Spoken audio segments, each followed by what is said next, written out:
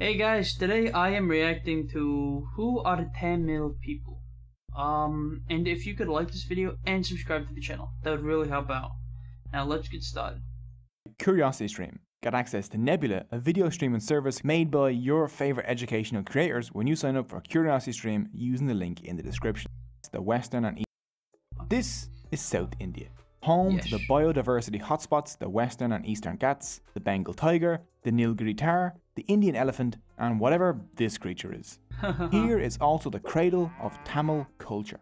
Today there are about 80 million Tamils in the world. That's more than there are French, Colombians, or Kenyans.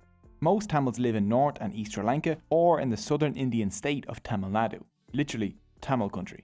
Tamil Nadu is now a state in modern India, but for thousands of years Tamilakam, or the homeland of the Tamils, was much larger and ruled by independent kingdoms. Tamil culture is the last surviving classical civilization because they've managed to keep their beliefs, culture and language intact for over 2,000 years. But who are the Tamils? What is their story? And what does it have to do with $700 billion golden coconuts? Well, let's find out.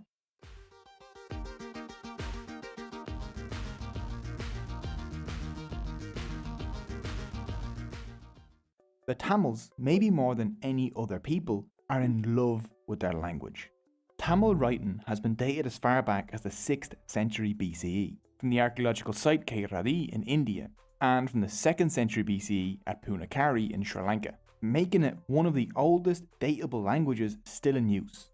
Tamils often call their language Tamartai, which means the Tamil mother. It's more important to the Tamil identity than land, race, or religion. If you want to have the most intense conversation of your entire life, just go ask a Tamil person anything about the Tamil language. Tamils also take pride in the independent origin of their language. See, you can roughly divide India linguistically in half. North Indians generally speak languages descended from Sanskrit, an Indo-European language. This language family stretches from North India all the way over to Iceland. South Indian languages like Tamil belong to a completely unrelated language family called Dravidian.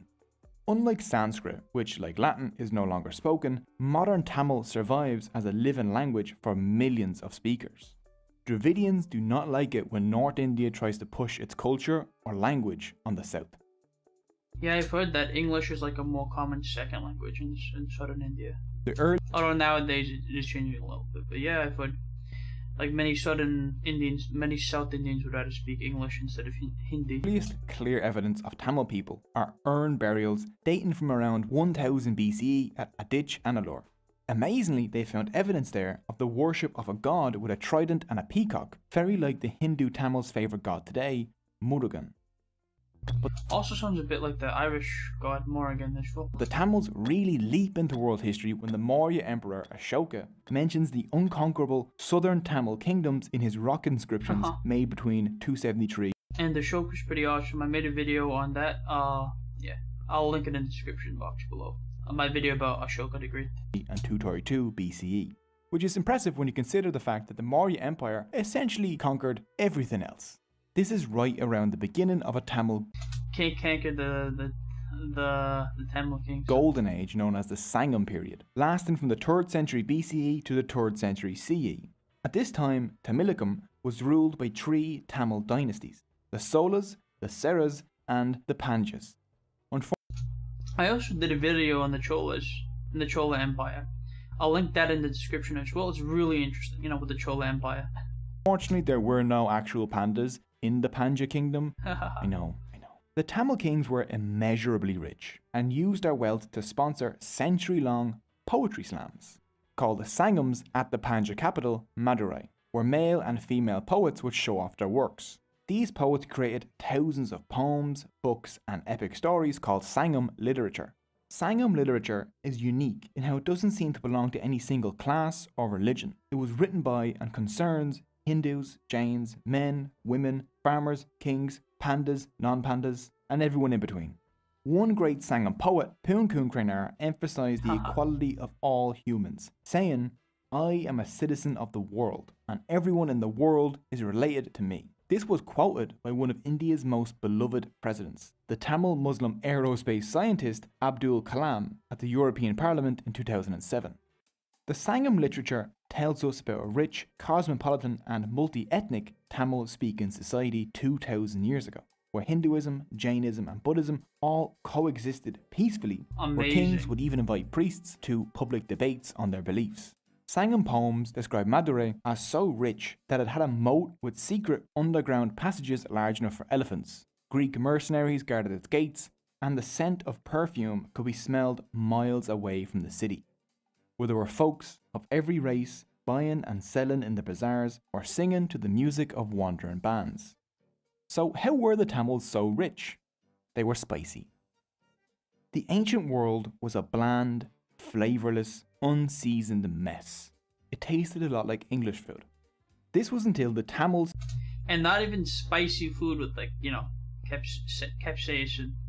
Like just spices like cardamom, cinnamon, cardamom, cinnamon, ginger, mustard, you know, etc. Like that type of thing. Not actual spicy stuff. The spicy food, right, is actually from the Americas, specifically like North America. Mexico was like the first people to use like spicy food. They grew chilies and such.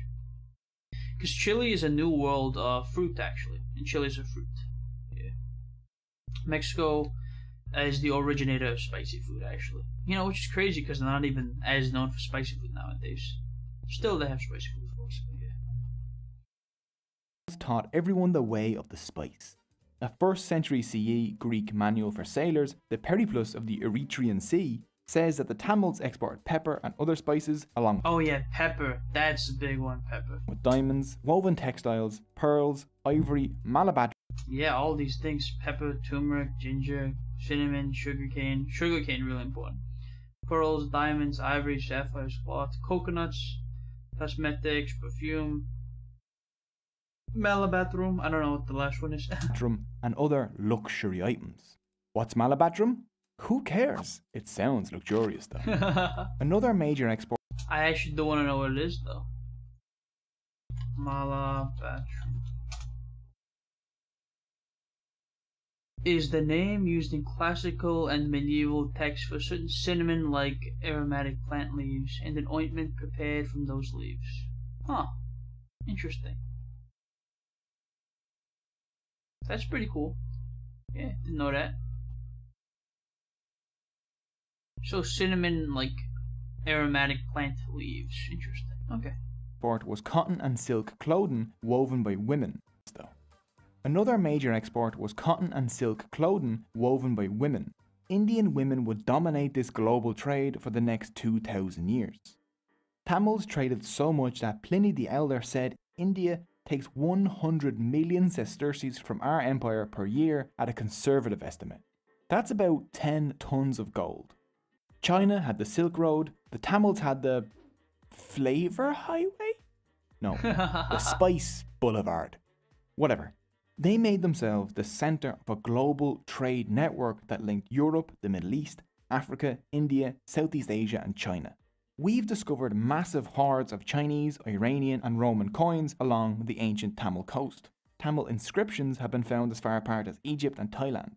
A statue of the Hindu goddess Lakshmi got buried at Pompeii, and Tamil ambassadors met with Augustus Caesar in 20 CE. This trade made Tamil cooking the first international cuisine in the world. The word orange comes from the Tamil naram, ginger comes from Tamil inchivar, and rice in loads of European languages comes from the Tamil arisi. Without the Tamils, Ireland's greatest contribution to world cuisine, the spice bag, would not exist. And honestly, I don't want to live in that kind of world. One Roman cookbook had over 300 recipes using Indian spices, from ostrich curry to tasty peppered brain sausage. And asafoetida, I think that's a spice. Might be from India, or might be from like Persia. Or everyone's favourite, another laxative. Link to the cookbook is in the description, in case you need a laxative. Tamils got so rich off of their trade routes that just one temple, the Padmanabhaswamy temple, whose vaults were recently opened, has a treasure worth over $700 billion.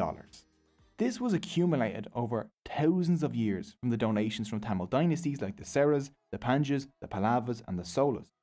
Some of the things in the temple include this golden Mahavishnu statue, tens of thousands of gold coins, a solid gold throne, golden elephants, a 5-meter long diamond necklace, and my personal favourite, a 30-kilogram solid gold coconut. At what point does that stop being a coconut and start being a bowling ball? There are still unopened vaults in this temple, so we're still unsure of how much it's worth. Tamil merchants, monks, and craftspeople worked across Southeast Asia and lived in small communities there. Tamil merchants didn't just trade pepper with Southeast Asia, they traded the spiciest thing of all: ideas. From the 4th century CE. Oh yeah, Southeast Asia, also a really profitable region. Yeah, and also lots of spices there too. On, kingdoms from Thailand to Vietnam to Indonesia were ruled by Hindu kings and wrote using Tamil writing. Modern Khmer, Javanese, and Thai scripts all descend from the Tamil Pallava script. The greatest monument to this cultural exchange is the originally Hindu temple of Angkor Wat in Cambodia, the largest and then later became a Buddhist temple, religious structure on earth. By the end of the 13th century, we even find the Tamil Hindu temple dedicated to Shiva all the way over in the Chinese port of Qinzhou, where a small Tamil community lived. The wealth and fame of the Tamil lands invited more than just merchants. A small Jewish community could be found in Kochi from the 6th century BCE. More even came as refugees after the destruction of the Second Temple in 70 CE. And according to local tradition, the Jews were followed by St. Thomas, the apostle of Jesus, who landed in India in 52 CE and started converting people to Christianity. From Thomas, India's current Syrian Christian community claims descent. In 629 CE, a mosque was built by Muslim merchants in Muziris, and you can still go visit it today, or a part of it at least, because the Portuguese blew it up in 1504, but it's still cool. You can still see some of it. Okay, so we're going to do a little time jump here. Let's see. Invaded by Buddhist warrior tribes, Jainism and Buddhism take over for a bit, rise of the Pallava dynasty, Hindu revival. Here it is. Hindu revival, oh, interesting. I mean, Buddhism is awesome though. After the Sangha period, the next great Tamil golden age happened under the Sola dynasty, between the 9th and 13th centuries. Their greatest king, Raja Sola, rose to the throne in 985. Is it Sola? I thought it was Chola, but I'm honestly not sure. Just see. Chola. Chola. Yeah, it was Tamil Empire of Southern India. Say the name? How to say the name? Yeah, not sure. Alright, let's go back. You see, he and his son quickly turned his modest kingdom into an empire that conquered most of South India, Sri Lanka, and the Maldives. The Sola used their massive navy, the largest in Asia at the time, to control the trade routes between Southeast Asia and China. When the Srivijaya Empire threatened to block Sola access to the Straits of Malacca, the Solas launched massive naval attacks across Indonesia and Malaysia and even kidnapped the Srivijaya king. And no one ever messed with their trade routes ever again. Along with an army containing 60,000 war elephants, the Sola king's personal guard included the Padimuglir, or women bodyguards trained in Tamil martial arts and weapons. There are also mentions of women working as advisors and ambassadors, and using their own money to make large donations to temples. Raja Sola poured his enormous wealth into building massive temples in a style called Dravidian architecture, the most well known of these being the Rajaraja Jeswara temple in Tanjavur. This 66-meter tall soaring monument to Raja was one of the tallest buildings in the world at the time. Other than Raja temple, other Sola/Dravidian architecture is also breathtaking, like the Iarateswara temple, the Kankikonta Solapuram temple, and the Champakaresuvara temple. Damn, I want to see these, bro. That's awesome. Sola temples also acted as banks. These temples received massive donations from the royals, and then they offered loans from those donations to farmers, villages, and merchants. Neat. Sola temples became this weird vehicle for redistributing wealth and reinvesting it in arts and local communities, making everyone richer. It's no wonder why when Marco Polo came here in 1273, he called the Sola lands the richest province on earth. Sola power declined in the 12th and 13th centuries. Buddhism and Islam replaced Hinduism in Southeast Asia, and Tamil lands in Kerala drifted away and developed their own language and culture, which resulted in the modern Malayalam language. Okay, so we're going to So I guess Malayalam is related to need to Tamil? do another time jump. You have Muslim invasions from the north, rise of the Vijayanagara, who built the world's second largest city, arrival of the Portuguese, destruction of the Vijayanagara by Muslim armies, Tamil lands fracture into small states, and here it is. No, it can't be. Not you again. Tally ho, 'tis a smashing No, not the British. Should I say the English specifically? civilization you've got there. 'Twould be a shame if someone were to plunder it. Tamilakam was split into small, competing states in the 17th century, which made it easier for the newly arriving European powers to invade. By the end of the 18th century, most of South India was under British rule. The Tamils resisted the Damn British invasion. One example is that of the Queen of Shivaganga, Velu Nachiyar. To protect her kingdom from invasion, she built an army to resist the British imperialists. This army included a regiment of women soldiers. One of them, Kulili, volunteered to destroy a vital British ammunition depot that was located inside a temple. Kulili and her fellow warriors easily entered the temple as worshippers because the British thought women were harmless.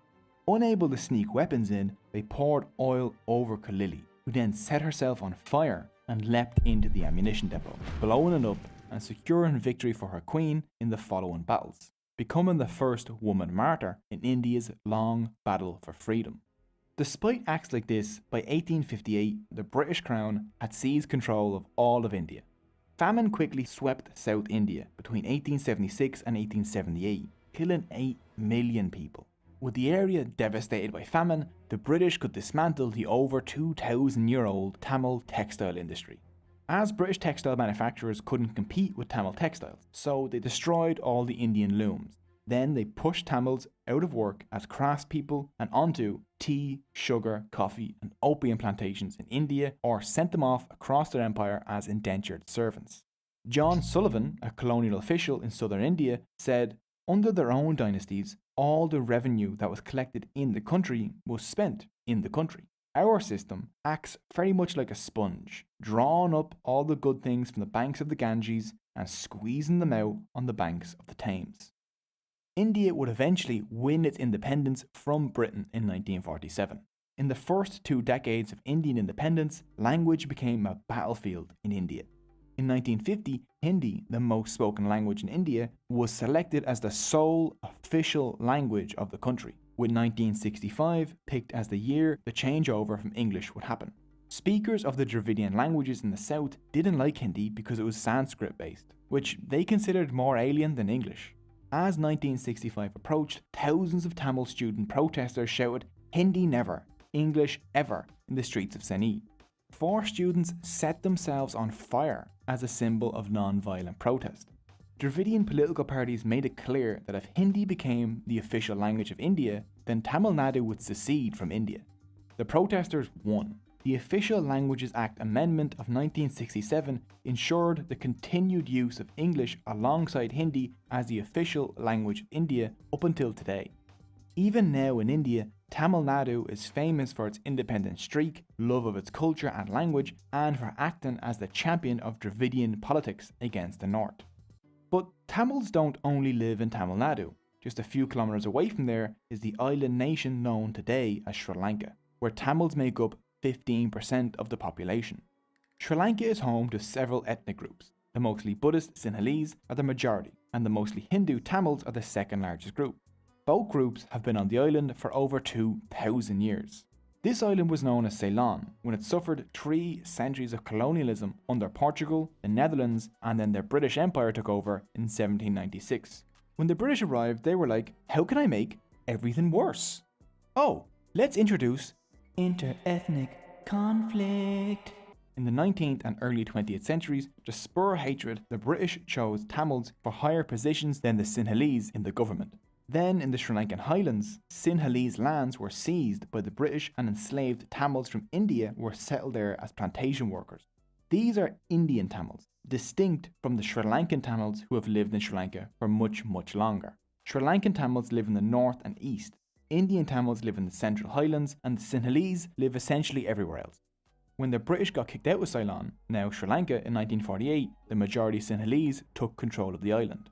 Sinhalese nationalism exploded, and soon anti-Tamil massacres swept the island in 1956, 1958 and 1977, which led to the formation of a guerrilla fighting group known as the Liberation Tigers of Tamil Eelam, better known as the Tamil Tigers. I've heard of the Tamil Tigers, yeah. On the 31st of May 1981, the Sri Lankan police burned the Jaffna Public Library to the ground, home to 97,000 books and containing irreplaceable artifacts of Tamil history. Seeing the fire, one Tamil refugee said, "It was as if my entire biography, my history and the history of the Tamils had been destroyed, wiped from the face of the earth as if we did not exist." On July 23, 1983, the Tamil Tigers ambushed and killed 15 Sri Lankan soldiers, causing another anti-Tamil massacre to sweep the country in an event known as Black July. The Sri Lankan Civil War had begun.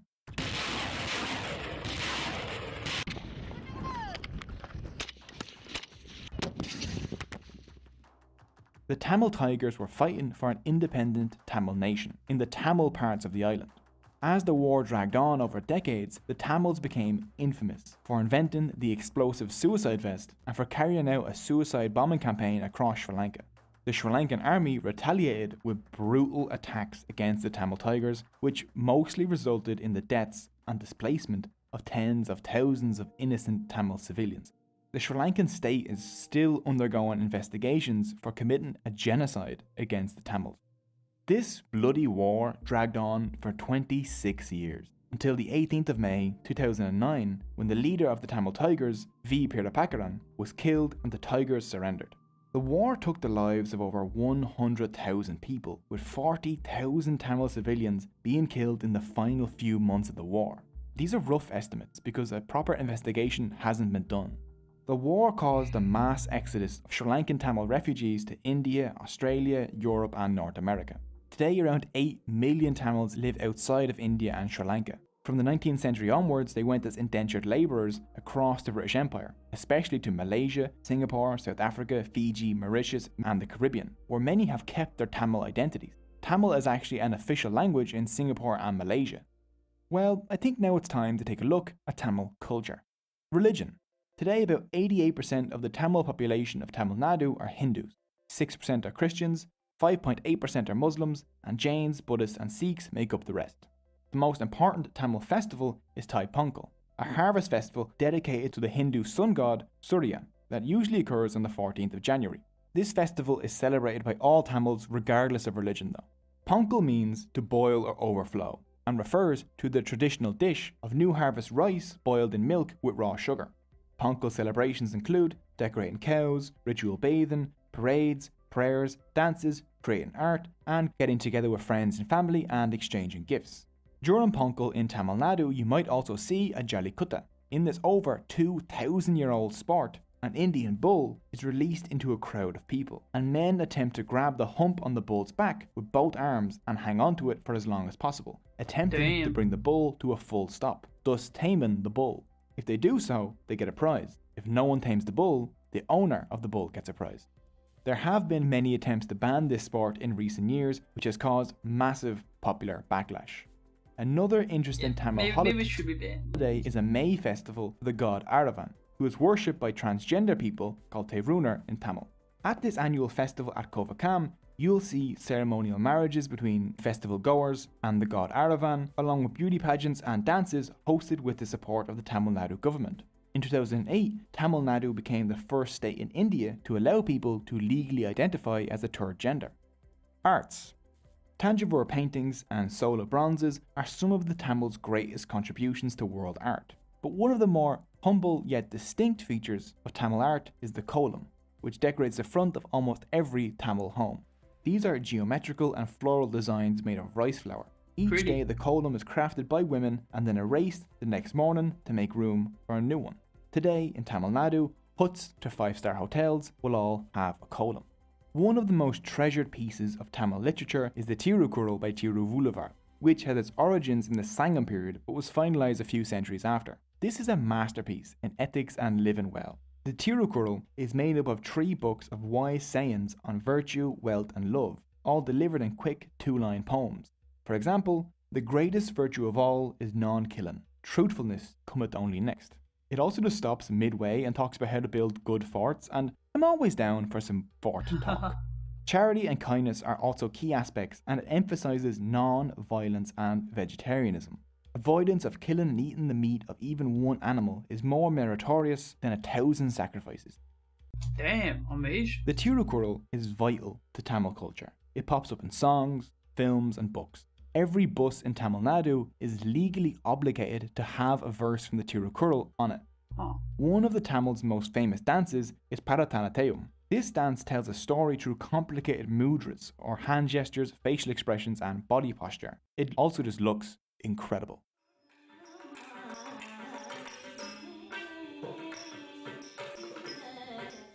Food. Rice is the staple of the mostly vegetarian Tamil diet. Bananas and plantains, jackfruit, coconut, lentils, tamarind and mango are also dosa is freaking good. Yeah. commonly used ingredients, along with a huge amount. In Italy, dosa and Italy are good, yeah. And let me just show you what Italy are. I guess for non-Indian viewers, yeah. These little rice patties, yeah, good stuff. Of spices. Traditionally, a Tamil meal is eaten off of a banana leaf. Some favourite Tamil foods include the light and fluffy idli, the fried and spicy. Oh yeah, he's showing right there. Okay. Banana leaf. Some favourite Tamil foods include the light and fluffy idli. Idli is good. I don't love it. I like dosa more, but idli's not bad. The fried and spicy vadai, the crispy.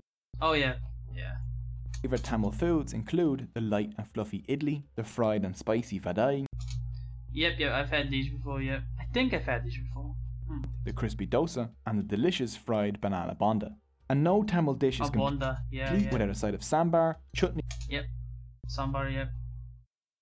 Sambal, yeah, sambar, yeah. Or in Sri Lanka, coconut sambal. Tamils also love their coffee, which they I usually call it sambal more, but yeah.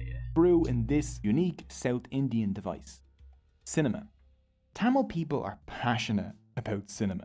Based in the Kodobakam neighbourhood in Sena, the Tamil film industry, or Kollywood, is the second largest film industry in India. Mani Ratnam's gangster epic Nayakam was included in Time magazine's 100 best movies of all time list.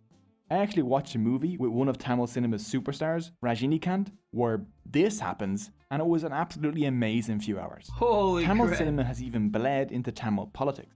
3 chief ministers of the Tamil Nadu state have risen out of Tamil cinema. Tamil cinema acts as a way for Tamils to preserve their independent and original culture by producing films in the Tamil language based on Tamil ideas and culture. I wish there was something like that for YouTubers, so they could create independent and high quality educational content for people that just love learning. Oh wait, Cogito Nebula originals that would never have a subscription. Alright, that was pretty great, honestly. Super interesting stuff. Tamil people, interesting history, culture, food, everything about them is interesting. If you enjoyed my reaction, please like this video and subscribe to the channel. Now let's check out some comments down below. Yep. As an American, my friend from Tamil Nadu sent this video to me, and I'm as well learning Tamiz, so Vanakam Nanba Yen Peruken. Okay. As a Somali who has Tamil friends, I learned a lot from this video. Somalis and Tamils have been trading since ancient times. Good video. As a Sinhalese person in Sri Lanka, I love Tamil culture. It's sad that in Sri Lanka, all politicians have brainwashed the people's minds and have caused many Sinhalese people to despise Tamils. I hope that in the future, both Sinhalese and Tamils, as well as, I guess, others, live in peace.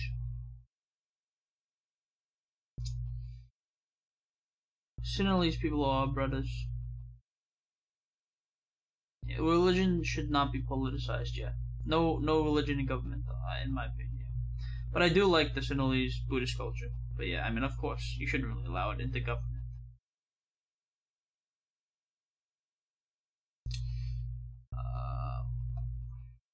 Let's see. Most intelligent plus fluent English speakers plus quiet and kind people equals to millions. I am Bengali. I can't stop crying by hearing the story of Sri Lankan Tamil people. Yet they make movies and series blaming Tamil people. I'm an American who is learning the Tamil language, and I am in love with their music and dance.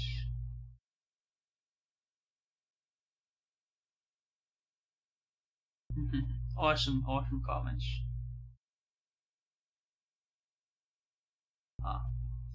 Being a Tamizan and reading all the comments, giving me goosebumps and happy tears. Thanks, y'all. By the way, it's a wonderful video with the great content and animation. Really loved it. Thank you for all the likes. This is the first time of me getting more than 300 likes. Love y'all.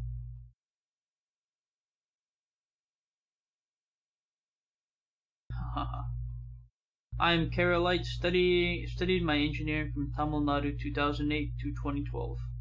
That's culture. When I visited my friends' homes, first question will be, Sapitaya, do you eat anything? Love from Tamil Nadu. Yeah. I was not born as Tamilian, but being married to one. Had the opportunity to learn this beautiful language and speak it every day. The ability to understand Tirukural is the blessing I earned by learning Tamil. I am in awe of the Tamese spirit then. Yeah. The fact that our insert books ignore such rich culture and heritage is really sad. We really need to rewrite the history textbooks, guys. It's not just the English and the Mughals, but something more, the rich heritage in various dynasties. But good schools never use insert, at least up to 8. There you can find these things. Perhaps I used to get it when I was before Standard 8.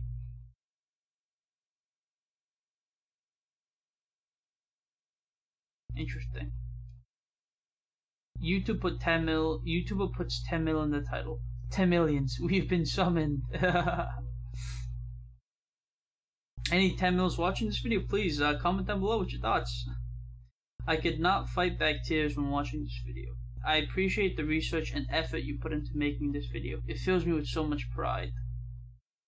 As a proud Tamil, I would say that the one thing that is holding Tamil Nadu back is the caste system. Maybe, yeah. I'm surprised that this video did not touch upon this topic. Overcome caste politics and Tamil Nadu can become a model for the world. True, I think so.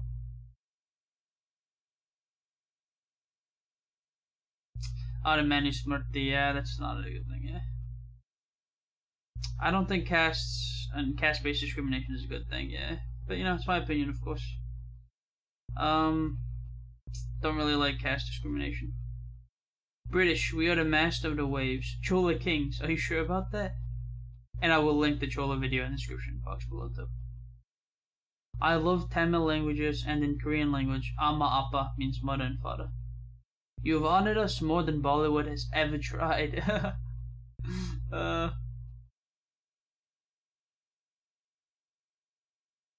Yeah. Kudos to Tamils for preserving the ancient culture till date. I have traveled across Tamil Nadu and love the culture, food, and language. Most of my friends believe in diversity. I'm a Telugite born in Bangalore, Karnataka, and living in Tamil area, so I know Tamil, Telugu, Kannada, English, and Hindi, so I can proudly say that I love Tamil more than any language in this world. Maybe you should have mentioned the world's one of the oldest water dams serving today, built during the 2nd century, is constructed by Tamils and it's grand by Chola King. I'm a Malayalam speaker, Malayali. Our language came from Tamil. I love Tamil. We love Malayalis. We never consider you different. We are all the same. Valga Tamil Vilavar.